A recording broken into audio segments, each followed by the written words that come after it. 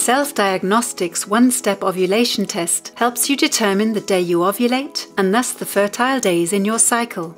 Because when it comes to family planning, the right timing is decisive. You can become pregnant for approximately 5 days of your cycle. You should begin performing the test on the days before you expect to ovulate. Use the table provided to help determine when you should start testing. Examine the table and read all the instructions carefully before starting the test. Do not use tests with damaged pouches or beyond the stated expiry date. You can also find brief instructions on the pouch.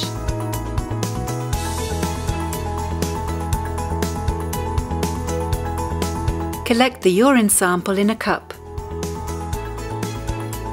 Only open the pouch immediately before performing the test and remove the test strip. Immerse it in the urine sample for 15 to 30 seconds until the entire result area is a light pink colour. Make sure the horizontal line is not dipped into the urine.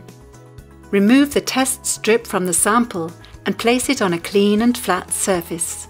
Read the result after 5 minutes. The test line darkens with time. For that reason, it is very important to read the test after exactly 5 minutes.